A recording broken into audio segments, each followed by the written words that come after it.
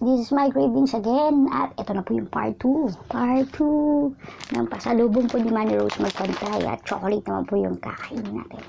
So, tatry natin muna. Una ay ito, matcha. KitKat matcha. Mahilig ko talaga ako sa matcha.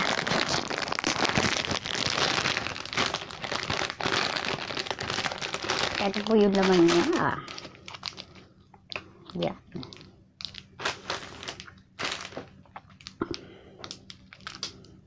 KitKat matcha. Try natin. Buksan natin. Medyo tumigas. Nilagay po kasi sa rep.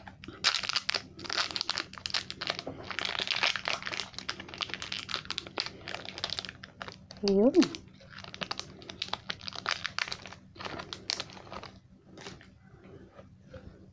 Matcha.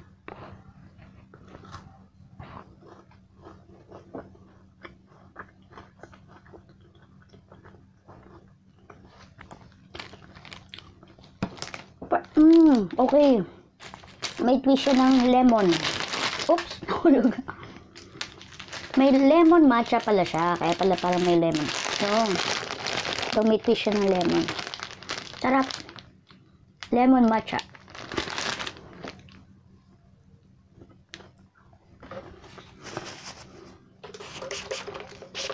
Part 2 na po ito, part 2.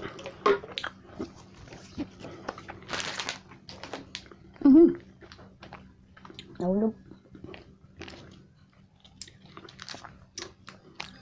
So may twist siya ng matcha.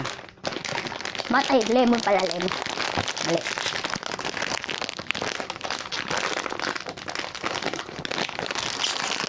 Ito naman.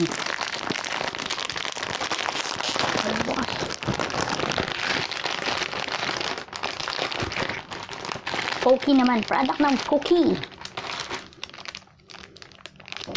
Guys, alam nyo, napakamahal ng mga chocolate na yan dito sa Pinas. Kaya talagang thankful ako at natikman ko dahil kay Manierose Magpantay. Thank you talaga.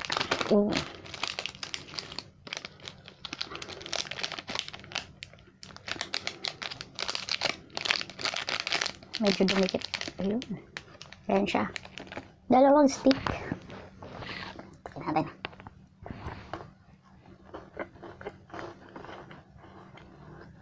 Sarap.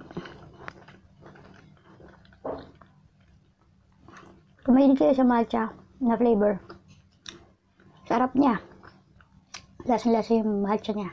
Matcha flavor.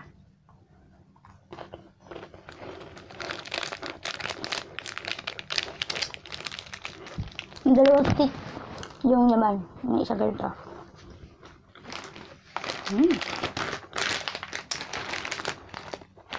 And then, meron siyang 10 packs. Okay, sarap. Sobra. Ito naman, yung may lemon siya. May lemon twist. Ang laman niya is 11 packs. Yan. 11 minis. Tama ba? Ito talaga ng Japan product. Ito, tikman natin tong chocolate stick. Yung isang ganito dito, worth 100 plus above. So, hindi siya nagiging priority bilhin. Pero dahil kay Manierose yan, para ako nakapunta ng Japan. Sa isang box, nakadalawa siya. Dalawang pack. Para nga naman pagka hindi mo siya maubos, hindi sisingaw. Hindi siya, ano ba ito? Opo lote. Yan, ito po yung laman. Ang cute. Para siyang bamboo stick, oh. And then, meron siyang chocolate sa loob.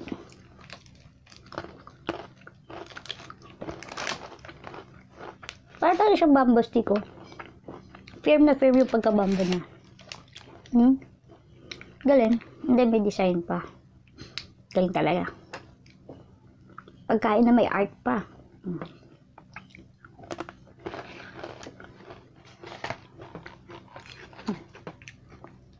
Thank you, Manierose. Sarap siya. Topo. Topo pala. Topo. Sarap. Magugustuhan talaga ng mga bata. Kahit hindi bata. Pang regalo niyo sa girlfriend niyo yan. Pwede siya gawin chopstick. Ay, hindi pala ako marunong. Pero masarap.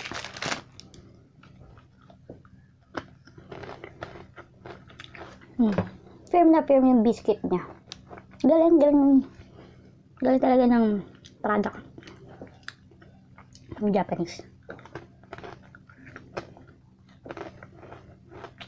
Sarap.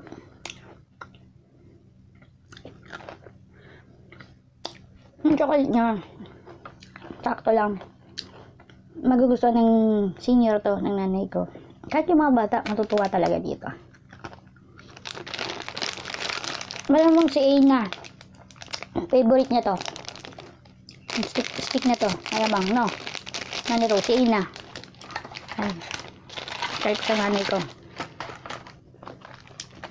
Ito naman yung orange stick. May plastic pa po siya. Orange stick. Ibang brand naman. Parang hindi ko pa siya napapansin dito. Ito kasi yung lote ba to? Lot? How do you pronounce that? Lot or lote? Lote kasi, ang alam ko. Meron yan dito sa Philippines. Pero iba na rin yung packaging nila.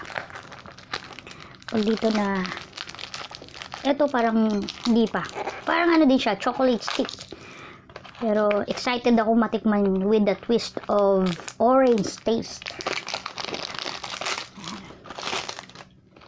Ano? Kita niyo ba? Siyempre hindi. Ako nga rin, hindi ko makita eh. Ay, malayo. Ayan. Silapit at ikot. Ayaw pa rin. May pag ganun ba yan? So, nakalagay dito, crispy dark chocolate with orange taste. Buksan natin. Wow, ang ganda ng packaging ha. Ayun. Meron siyang, akala ko pagkain eh. Box. Masarap na nakatop dito. Yan. And then pag inopen mo, ito yung makikita mo sa loob. Diba? Napaka-sosyal. And then, ay. Oh. Nagdikit-dikit. Hindi siya orange stick. Ay, hindi siya parang, wala siyang bread. Chocolate sticks siya. Oh, nakalagay nga, di ba? Orange sticks. Ayan. Chocolate stick.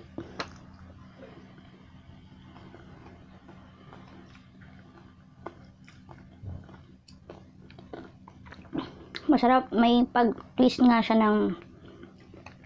nung asim nung orange. Yung pagka pinigla mo yung orange, diba? Yung ano nun. Yung liquid ng orange, malalasahan mo siya dito sa loob ng chocolate.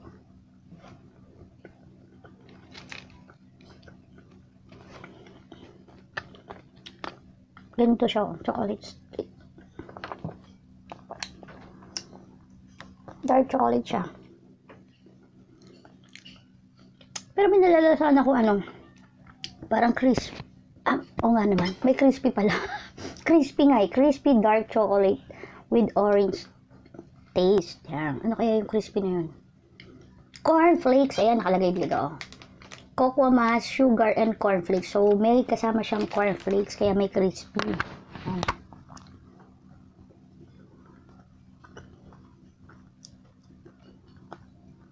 Sarap. Kakaibang taste ng chocolate.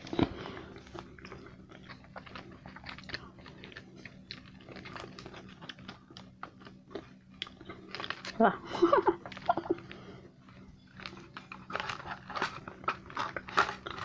Ito palagay ko wala ito dito sa market. Ewan ko lang ha. Yung ano pupunta ng duty free. Ayan. Ayan pa. Tikman natin itong macadamia.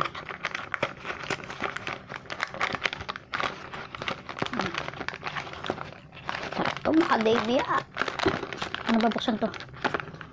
Alam, ito pala. Mali. Ano ba yan?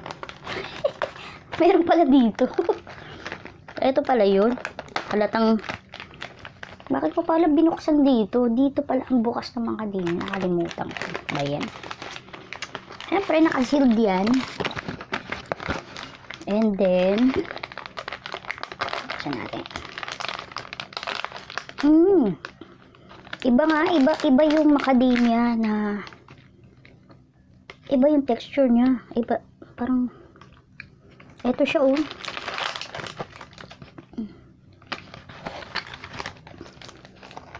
Macadamia, chocolate.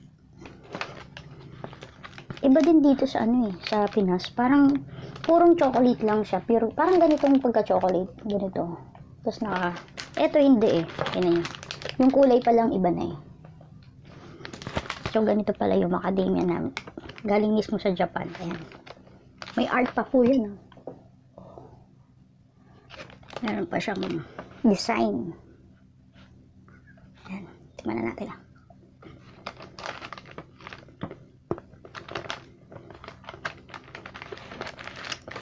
Iba din lasa.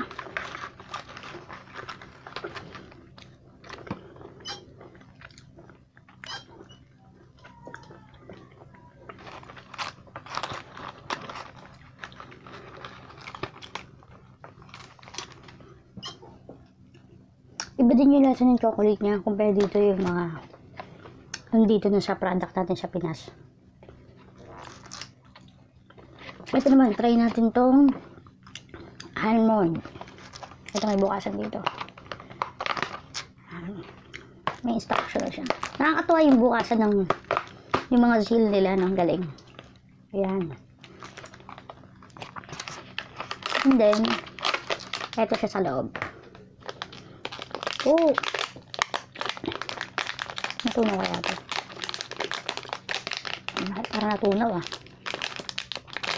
Tingnan natin. Yan na, sa hirap ng buksan. Oh! Natunaw, pero ito po yung itsura niya sa loob. Nilagay kasi sa rep. Pero iba din. Iba din yung texture niya.